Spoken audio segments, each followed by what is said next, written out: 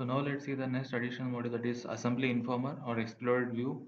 So this module will give us the explored view of a particular cabinet. So there are multiple ways to generate the explored view. We'll go one by one. So for example, I'll take this one. So before going into explored view, double click this cabinet, and in article management, check whether this article option is enabled. So then only we'll be able to generate the explored view. So now click on the cabinet, go to this option working cards, click OK. So it will ask to set the angle, then click tick mark, and then we'll get the automatic explored view. This is the default explored view that the software is giving us. So we cannot customize anything in this except the angle. So this is the one way.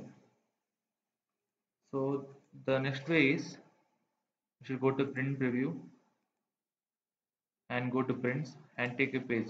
For example, take a print area. I'll take an horizontal A4 sheet print area. I'll again come back, and next option is I'll select this particular cabinet. Again go to prints. There is an option called as entities to print area. So here, since we have only one page, so it is showing one page. So if you are having multiple pages, we can select the multiple pages here. So it will ask the angle, and the exploded view is enabled, and click send. So we'll get the exploded view. So we got the exploded view. Now to do the labeling, we can again go here. There's an option called as automatic labeling. So automatically the software will label all the parts. So this is one way. The other way is directly you can create a page here, and clicking on this arrow mark, the second option we will see all the cabinets in our project. So for example, we can select this particular cabinet. You can see the preview here.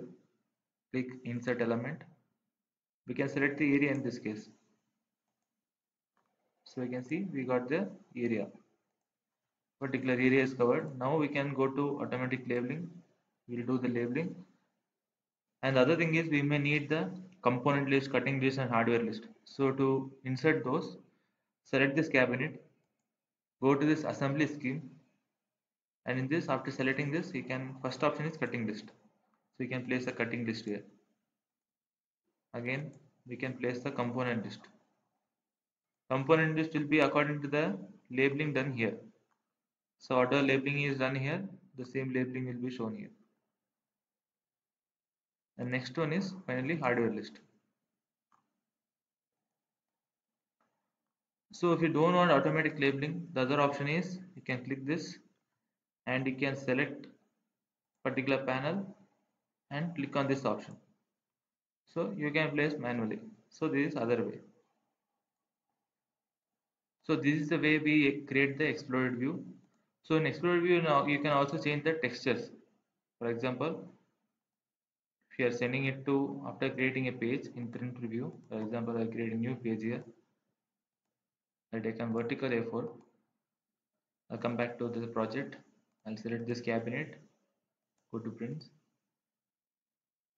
Here we have multiple options to insert the element. So original colors or unique color or black and white. So we have multiple options, and with texture.